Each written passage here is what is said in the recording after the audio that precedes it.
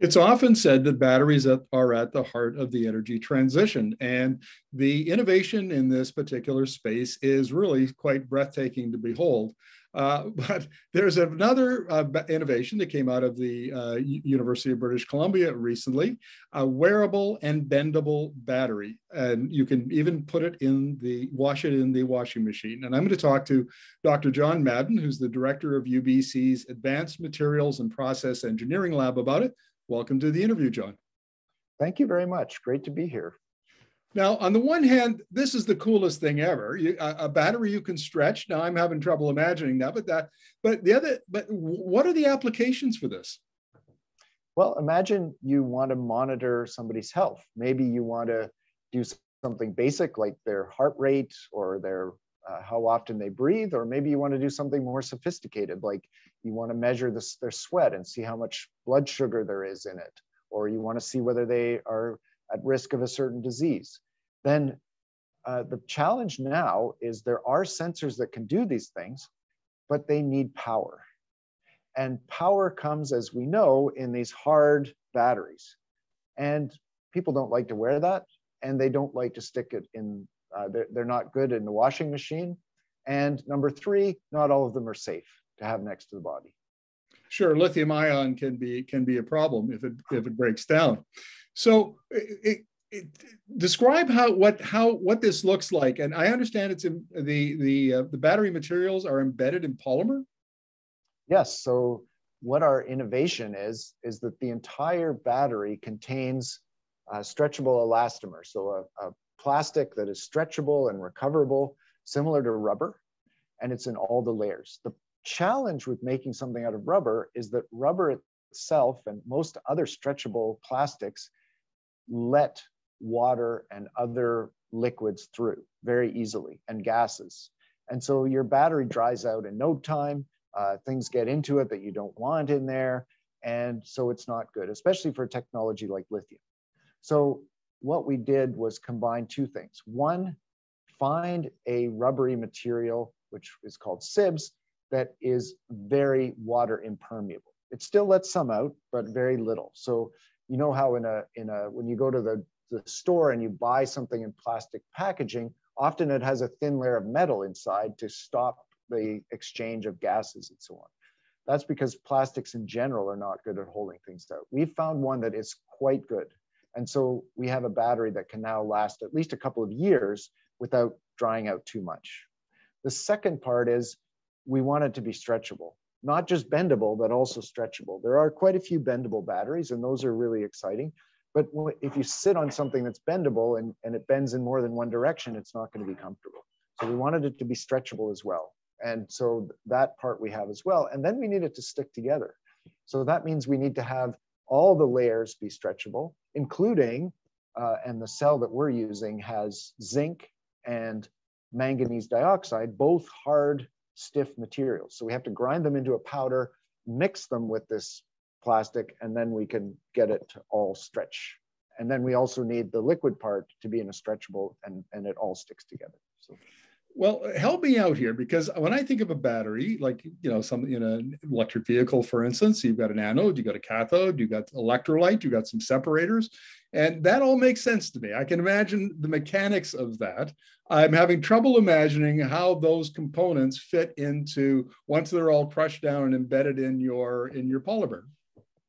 Yeah, so basically what we do is we lay out each layer at a time. So we have all the same layers that you just talked about. So if we think of a conventional battery, there's a hard metal coating on the outside, right? Instead of that, what we have is something that's stretchable. So a rubbery layer. We lay that out. Then we spread on top of that the next layer, which is the layer that makes electrical contact. And that layer has carbon in it to give it conductivity, just like a car tire, but even higher proportion so that it becomes really a good conductor. Sometimes we also add metals there to make it even more conductive. Then we spread out on that a thin layer of either the zinc or the manganese dioxide, which, by the way, are the same components that you find in your conventional alkaline battery. The difference being that this one's rechargeable, unlike your home alkaline battery. So we lay that out. Well, first we mix it up with with this SIBS and with some conducting material, some conductive carbon. We lay that out in a thin layer. Then the trickiest layer is the separator layer that you were talking about. So that contains the electrolyte. It makes ionic contact, but of course we don't want electronic contact. So there we use, again, the same polymer, but we make it porous. So it has holes in it. We put that down. We put the other 3 layers for the other side. We seal it mostly around. We inject it with a needle full of the electrolyte and then do a final seal, and it's like a pouch ready to go. And I can show you one in a minute. We can walk over and have a look at these things. Well, that's okay. I think your PR, your comms folks have kindly provided a little video, so I think we're okay there. But I understand that this one has been tested already 39 times through the wash cycle and nary a leak. Yes, well, actually, after those 39 cycles, the point that we sealed, did this final seal, did rupture. So it's not perfect, but we're pretty sure we know what to do now. That's the weak point, and we can fix that by changing the way we bond it. So what's the next stage here, John? Like, what do you have to do now to take this to a pilot stage, demonstration stage, commercial stage? Where do you go from here? So we're already working with a couple of partners, one big clothing manufacturer and one small company that make medical devices, to send them samples and see how they work. One of the challenges already is that the power is a bit low. So as many of us know, with Bluetooth, even low power, low energy Bluetooth takes quite a bit of power. So we need to put in some milliamps of current. And so we're sort of at the limit of just being able to drive Bluetooth, and we can't do it for a really long time. So one of the things that's limiting us is how conductive our stretchable layers are, so how much current we can get in and out.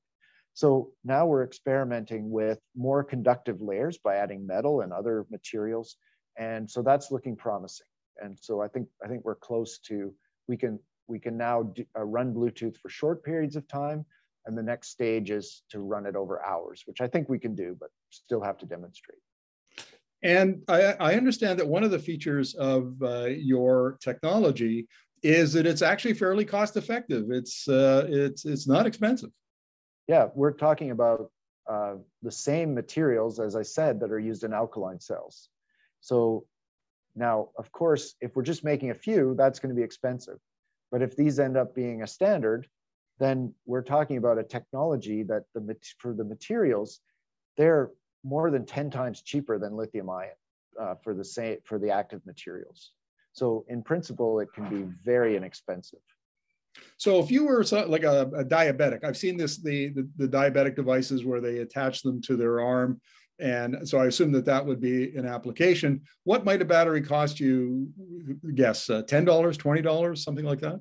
I'm thinking even a couple of dollars, depending on how long you need it to last, how much, whether you need it to run a motor or whether it's just a matter of running a low power sensor. But yeah. And we hear a lot about the circular economy in connection to batteries. Will this device be recyclable, or so that its components can be reused in further battery production? The active materials here are the same as in alkaline. So there's zinc and manganese dioxide. Already there's very good recyclability of those materials. So I don't see a big problem. We do have to figure out, though, now that we've ground them up and mixed them with other materials, how easy is that going to be to do the recycling? So that I don't know the answer. And how does walk me through how this gets into the marketplace?